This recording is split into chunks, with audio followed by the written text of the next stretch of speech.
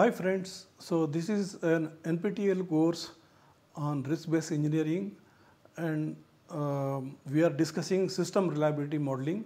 And in system reliability modeling, there is a very important consideration, and that is a common cause failure consideration. Why I am saying it is very important? Because to ensure higher level of safety, the plants are provided with redundant systems. So that means failure of one event or one equipment or one system does not lead to accident sequence. Redundancy ensures that is redundant component, they ensure that the first component fail or first system fail, the second system is switched in automatically, and if second system fail, then third system. So that kind of redundancy is built depending on the safety system, its significance, the level of redundancy, or even one stage higher, that is diversity is also incorporated into the plant. Now, common cause failure means knocking off all the redundant system due to one common root event, and that is something that it knocks off the available redundant provision into the plant. So it is very important that the in plant we have the provision which provides defenses against the common cause failure. Of course, there is a very good understanding of common cause failure component, and the plant design and operations, they ensure that common cause does not impact the plant in an adverse manner. But and of course, the safety analysis also ensures that these redundant provisions, they are analyzed and the plant safety is proved. So, but then there is always, it's called the residual effect. So the scope that the common cause events should be reduced to the minimal, the common cause failure analysis is a very special consideration because it has got safety significance or risk significant component. Common cause failures are critical to understanding the robustness or resilience available for cascading or shock and instantaneous failure in a redundant system due to a single cause. So this rule forms part of the design, operation, maintenance, everything. Then second aspect is modeling and analysis of common cause failure is one of the critical areas of dependent failure. Dependent failure are external, internal. So similarly, common cause also. So sometimes common cause failure is synonymous to the dependent failures. Okay, and this dependent failures, as we can see, they can be systematic and they can be random. Systematic, it can be, let's say there are 3 redundant pumps, and these pumps have been provided power supply from some source, and even to avoid all the 3 pumps should not fail due to power supply source, even though they are independent, no common cause component should affect. But these aspects, they are called systematic. If power supply fails, then pump will fail. Okay, so they are modeled implicitly in the plant. They are called implicit phenomena in the plant, and that's why these events are implicit to the plant. So when I have a faulty, I'll say pump failure because of power supply failure, then bus A failure, bus B failure. So they are addressed in the fault tree. There are other events, or they can be they are often called as random event. These events, it can be, they are very rare, or they can be even random. It could be that, like, every component has got an aleatory uncertainty and epistemic uncertainty. Epistemic is systematic. It can be handled by data, model, methods and all. But random things, they have a scope, even though they are very rare, it can happen.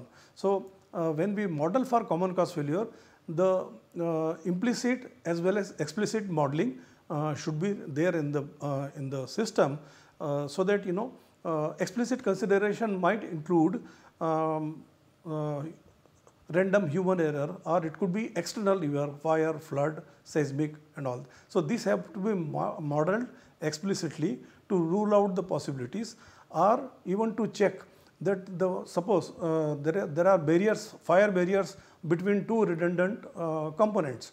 Now, whether they are sufficient, there is no cause or the scenario where it can knock off the two redundant system. So, this form is getting covered because of this external causes in explicit analysis, and when we have enough knowledge, they are also treated like systematic failure, and they are modeled implicitly into the model of the plant. So, with this beginning, now let us see what involves common cause failure. So, we can see this figure over here. This figure here we have. So, there are two elements in common cause failure. One is the root cause that will lead to, because we say the definition of common cause says that a single cause or root cause that can knock off the redundant provisions. Okay. And with common cause failure, there is one more aspect which is very specific, is that it is a truly common cause failure when the failure is such that they happen instantaneously or in a very short interval of time, so that any safety requirements get affected. So, these are all the associated aspects. How the common cause becomes a reality, failure becomes a reality. So, as we discussed, there are internal reasons, spurious oil, human error, or some supplier supplied some component. So, our design error, these are called internal. External are seismic, fire, flood and all that, and they provide a root cause for the event, and event alone would not have caused this failure unless until there was a coupling mechanism, and that coupling mechanism could be increase in humidity, or submergence of the equipment, or it could be some corrosive condition that was happening due to some gases and all. So, they become the cause of the failure, and they have capability to knock down the redundant provision. That is, there are 3 injection pumps if they are there here, and they can be knocked down because either because of it's a power supply failure, or it's a bearing failure, or it's a some valve, discharge valve, or isolation valve failure, and they happen in such a manner that within a short period of time the operation of all the redundant pumps it becomes ineffective. So, this brings in a very important aspect to ensure plant safety. We had redundant and diverse provision, but let us say we say that diverse provision means 2 safety system operating on 2 entirely independent ideas. Like if you want to shut down the system, a gravity drop of devices, and at the same time we introduce some chemical through say second system. So, we can call it as a independent provision, diverse provision. They operate on different principles. Okay.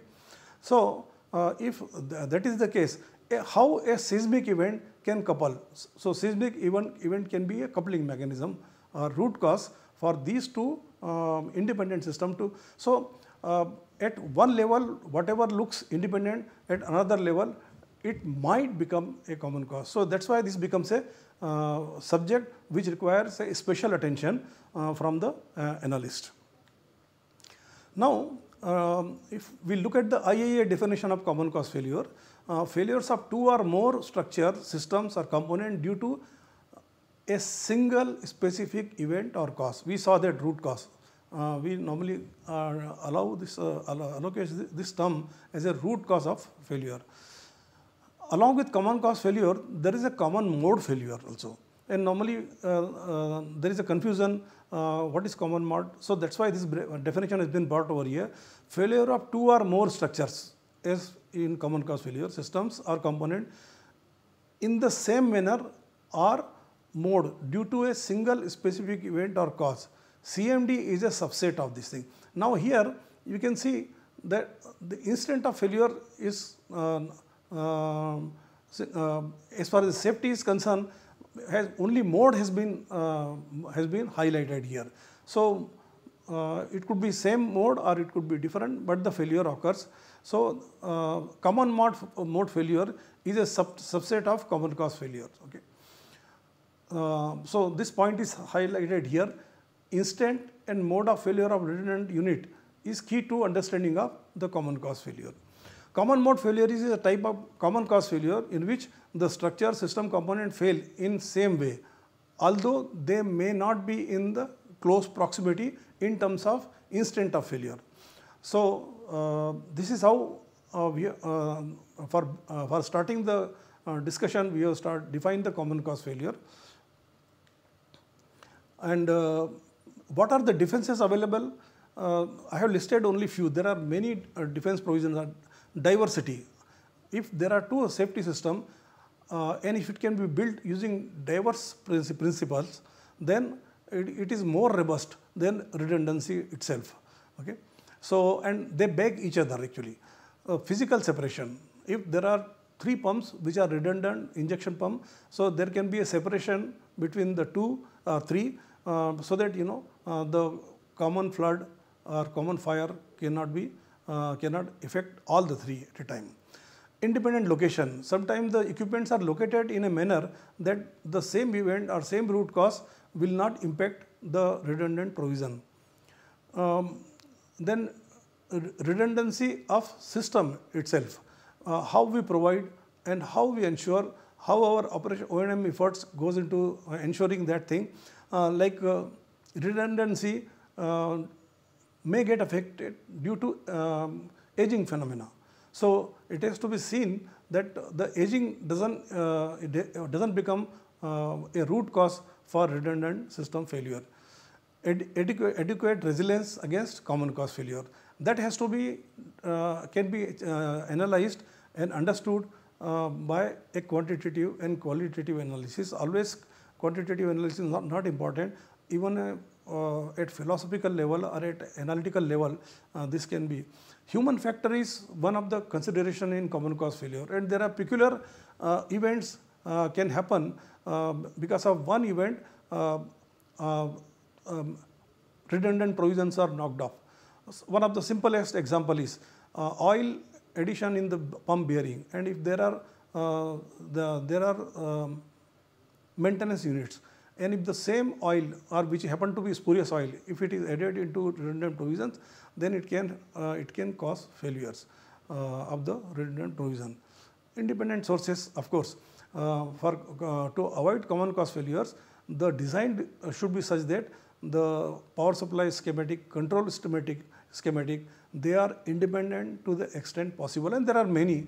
So nowadays the common cause failure mechanism is understood very well, and there are defense provisions which are existed between control units, between pumps, between breakers, electrical breakers, supply buses.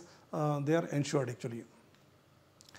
Now we come to the analytical aspect of the common cause failure. There are parametric model for common cause failure, and the first one we will discuss is single parameter model, and this is called the beta factor model. This is one of the most popular model which is used in the analysis of common cause failure. The beta factor model can be defined as beta is equal to, if we talk in terms of lambda, that is failure rate, the failure due to C, that means common cause, and failure due to common cause, I stands for independence. So total failure. So it is beta is nothing but fraction of amount or ratio of lambda c by qt. So it is a fraction of qt, total qt. So generally a figure of 0.1 or less is used in analysis depending on the analyst's confidence, how robust is the system against the common cause failure. Of course, lambda I is called independent failure, lambda c is called common cause failure. These two together, they are called total failure. This was failure definition. If we talk about the independent definition, there are m number of components, independent components. So the QM, this Q is nothing but unavailability. So because for 2 component, out of 10 component, 2 components can common cause we are concerned, then beta into QT. So this gives a model of beta QM divided by total QT. So this is a beta factor model, ideally suits 2 component redundancy. For more component redundancy, this becomes conservative. That means more optimistic estimates you will get actually. So to remove the unnecessary conservatism in the common cause modeling, there are other models that are available, and the second model is called multiple Greek letter MGL model. This model is comprised of 3 parameters. Beta is there anyways, then delta and gamma. So these 3 parameters are there. So now let us see if the configuration is 2, 3, 4. These values have come from the literature and analysts use these values. Okay. So like beta was 0.1. MGL is a generation of beta factor is a generalization of beta factor model. That means for beta factor models is more effective for 2 component redundancy. But when the redundancy is more than 2, that is 3, 4, 2, 3, 4 or higher, then we have to use the MGL model. The parameters, as I mentioned, is gamma, delta and beta. This has been done to distinguish higher level of redundancy, because often there are 3 components or 4 components in a redundant system. Another feature of MGL model, let us see, is that number of parameters will be 1 less than the total number of components in the redundant system, as shown in the table. So 1 parameter will be less. We will consider there. So number of component 2. So MGL model will consider 1 parameter, that is beta. If there are 3 components, then 2 parameters, and if there are 4 components, then 3 parameters. So accordingly this model is used.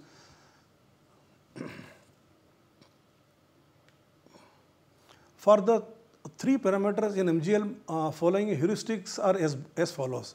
Conditional probability beta is applicable to the case when the common cause for the shared component by 1 or more additional redundant units. Similarly, for gamma, conditional probability gamma, that common cause of an item will be shared by 2 or more, and conditional probability of delta will be shared by 3 or more. So what we discussed in the previous slide has been spread out as a heuristics or as a model on this slide. Now the MGL model in its generic form, one can see here, it's a very elegant model. So the model is here. The QK, K is the redundancy provision, that means it's a combination, that is total options are M, and out of which K. So QK is equal to 1 upon M minus 1, K minus 1. This is the definition. 1 minus rho K. Rho is a parameter which is a substitute for beta and other parameters. So Pk is equal to 1 and pi I is to 1 multiplication rather I is equal to 1 to k rho I Qt. Now depending on 2, 3, 4 we can use the values of k and m and rho, and of course we can formulate a let's say for a 2 out of 3 success model, equivalent equation for beta factor model for m is equal to 3 we have here q1 is equal to 1 upon 2 1 minus beta qt, and then we have for q2 we have 2 parameters, okay, 1 upon 2 1 minus rho 3 rho 1 into rho 2 qt. So rho 1 is equal to 1, rho 2 is equal to beta, and rho 3 is equal to gamma, and that's how q2 works out to be 1 upon 2 beta 1 minus gamma delta qt, and q3 is equal to 1 upon 2 1 minus rho 4 q1 q2 3 parameter 1 less qt, and that's how we have q3 is equal to beta gamma into qt. So this is the formulation for MGL model here, and now one more model is there, which is again single parameter model. It is called alpha factor model. The alpha factor model also is used extensively. It envisages development of failure probability from a set of failure ratios and the total component failure probability. So consider CCF evaluation is performed k out of m component. The equation for alpha factor model is given as 1 upon combination m minus 1 to k m to k alpha raised to alpha k divided by alpha total. So there is a total value of alpha. In the next slide we will see how the alpha is worked out, and then q1, q2 and q3, these have been worked out here, and alpha t is nothing but addition of all the alphas, that is alpha 1, alpha 2 and alpha 3. So let us see here, let us say if you have to write the failure probability for 3 component redundant system, then QS, that is system unavailability, is equal to 3 into alpha 1 divided by QT square plus 3 into alpha 2 QT divided by alpha t, and plus 3 into alpha 3 divided by QT square. So this is how we get the equation. And now the total value which works out is we have the alpha value from the table as 0.95, and then total alpha is 1.06. In the second case, here it is 0.95. For the second case 0.04, and for the third case 0.01, and total QS system unavailability is equal to 1.28 into 10 to the power minus 3. So this is the estimate of common cause failure for a redundant system as discussed earlier. Now overview. The common cause failure is internal and external both, and the common cause failure fundamentals, that also we have discussed. We have also discussed the design provision or operations provision that exist in the plant which are called defenses against the common cause failure. And we discussed common cause failure empirical model, that is beta factor model, MGL model and alpha factor model. So these models we have discussed, and with this we come to end of this lecture. Thank you.